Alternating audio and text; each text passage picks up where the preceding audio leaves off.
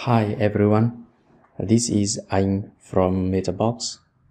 Today I'd like to show you the new interface from Metabox Builder that we've been working on in recent months. So I have set up a new field group for event post type, which you can see on the screen. It has address, date, gallery, OpenStreetMap field, and a group of two fields for speakers. And I already set up it for like post type events. So this is the current UI of the Metabox Builder. And what we're doing now is like this. So basically, this is a whole new experience and a whole new interface that we've been working on. The main idea of this action is to provide the better user experience for users, and so you can feel it more modern and interact with all the settings of the mailbox, which is a lot easier. The first thing you can notice from this interface is that it's very similar to what you have in the block editor, like the sidebar, the color scheme, the layout, like everything is very similar to what you have already in WordPress. And that is the main point that we've been trying to do since beginning of the Metabox. Like the experience we want to bring to users should be like seamlessly inside WordPress, so people feel that this is a part of WordPress. It's not like a separated product that is put inside WordPress, like no fancy custom colors or no fancy custom layouts, like the weird elements from the UI perspective. So let's take a look of this new interface and see what it has and what is improved from the existing interface. You can see the layout first here. The header here is like we have some buttons. So this is the add new field panel, and this is the structure panel, which you can see on the fields here. I will go into the details of each panel later. This is the field group title, which you can edit it. And this is a button and switch to draft button. On the right sidebar, you have the location rules always open when you edit the field group. So you don't have to switch between the fields and the field group settings. So it can save you a few clicks. You can select on the rules here and the post type here. And for other settings, we group them into the panels below. For example, the settings for the position, priority and style, conditional logic, custom table, and on the advanced settings. So with our philosophy is that we want to put the basic things first, so users can see and work with this as fast as they can, and for advanced things they can see below inside other panels or inside other places, so it doesn't pollute the first screen or the first impression of what you have, but still give you all the powers that you can edit or adjust or do your own thing. So this is for the field group settings, and on the main area is a live preview of all the fields.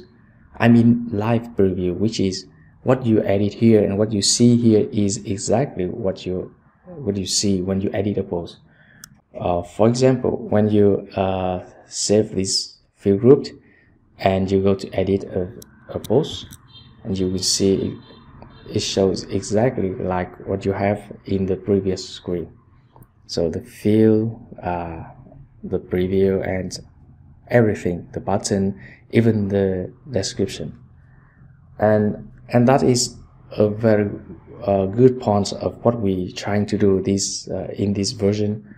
And the main thing is that you can edit all the settings and you can live preview what it has on the main area.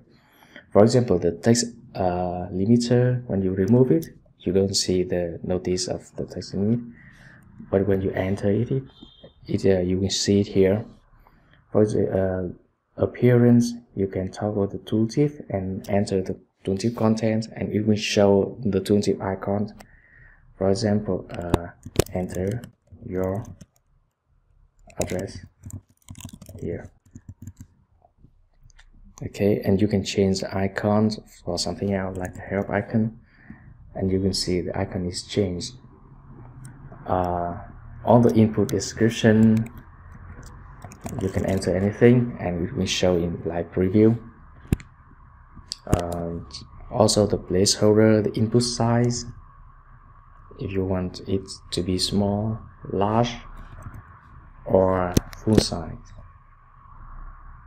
The text wrap, like something like city, it will show at the beginning of the input, or something like state at the end of the input. But for this field, I don't want to enter this element. Even for like interactive fields like select, when you change the input here, you will see it it changed in the live preview. For example, like London, you can see it. The first choice will be auto selected, but if you want to set up the placeholder, you can see it like please select a city, and you can show it as the like a placeholder for the select field. Other fields, like even very advanced field like select advanced, you will see it here.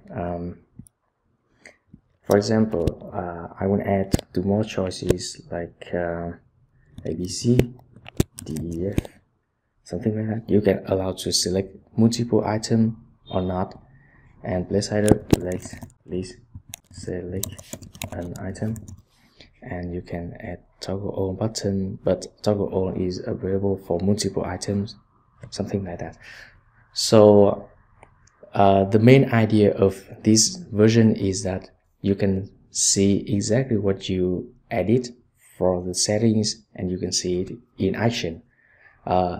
It allows like save us a lot of time to trying to change what you have and what you want to provide to your customers, to your clients, to edit the content.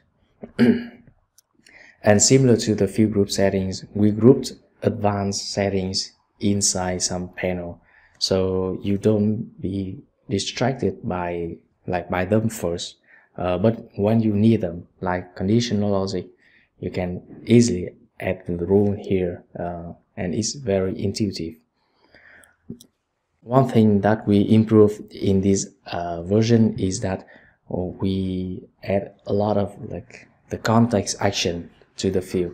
So previously, when you select a field, you have the 3 dots here, something like this, a dot here, and you add more action for the field, like delete or clone or add a subfield to a group.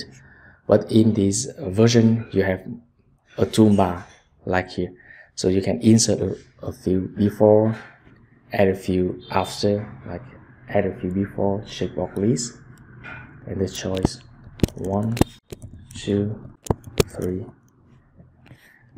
and you can also add a field after, like radio, like 1, 2, something like that.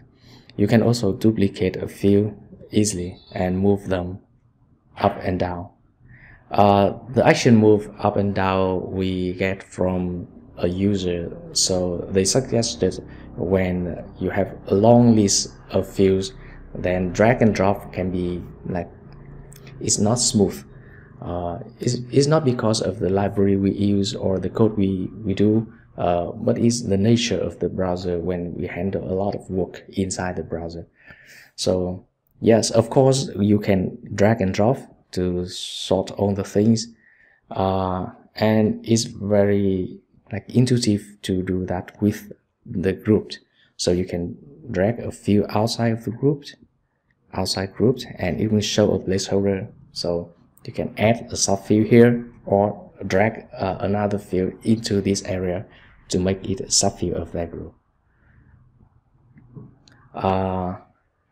To improve this experience, you can also right click to add the field before, after, duplicate, move them. It's like a toolbar previously, but when you don't want to use the toolbar, you can use the right click. It has the same thing, like the same action, like this.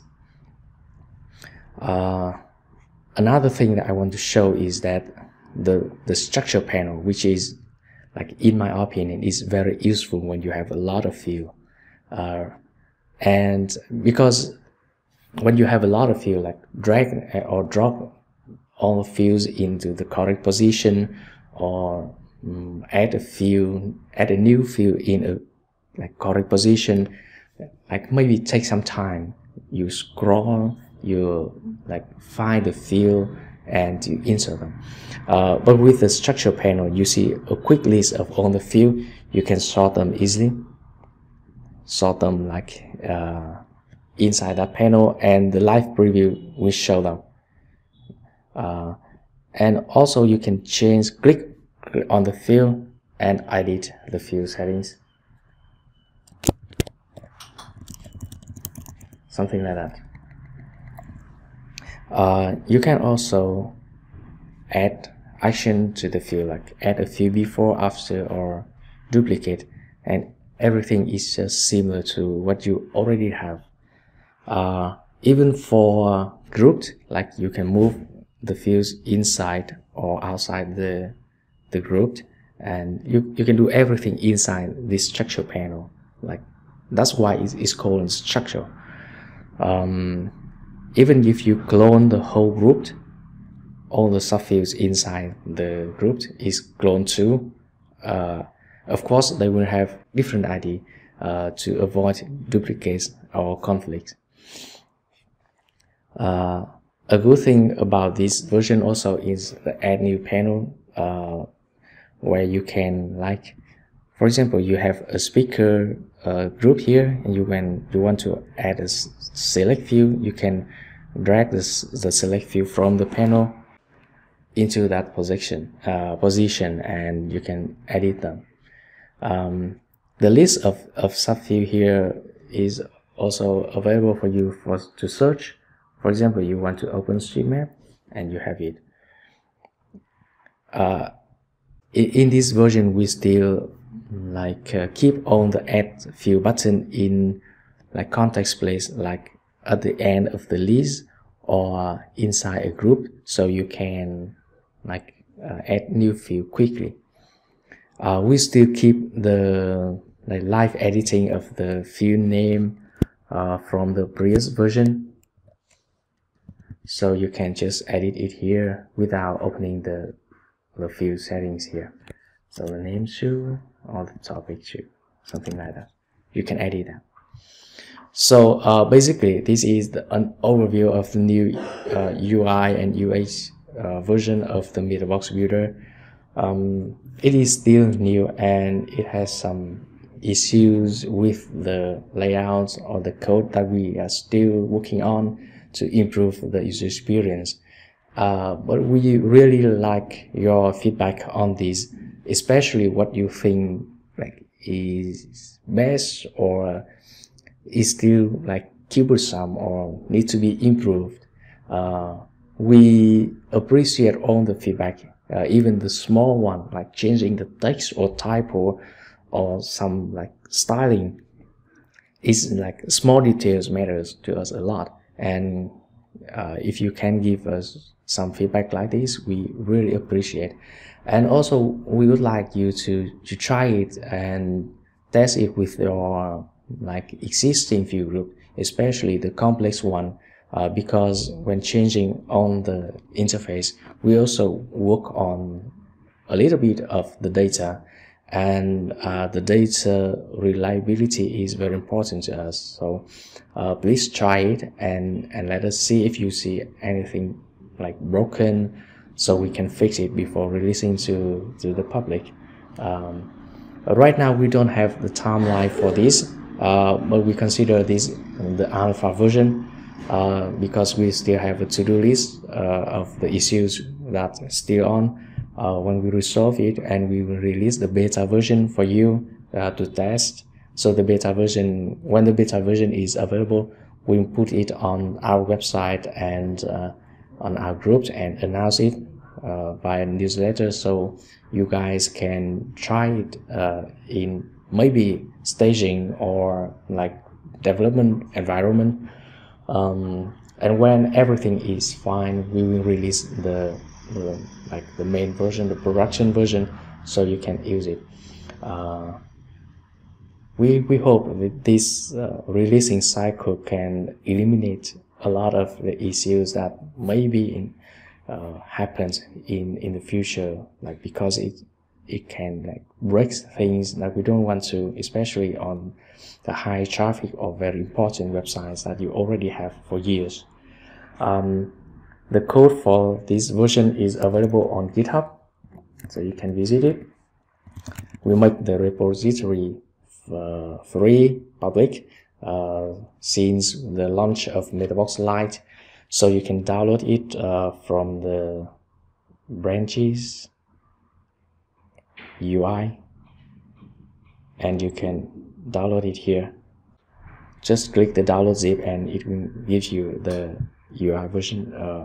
We already bundle all the things like build the JavaScript and the CSS and all the vendor folder, so everything is available on GitHub. So just click download zip and you will have the file like this, Metabox Builder-UI. So you can try it on your website, and so please try it and let us know in the comments on Facebook group, or email us, or reach out to me, Anchan, on Facebook or Twitter. We are like welcome all the feedback and appreciate your thoughts. Thank you very much.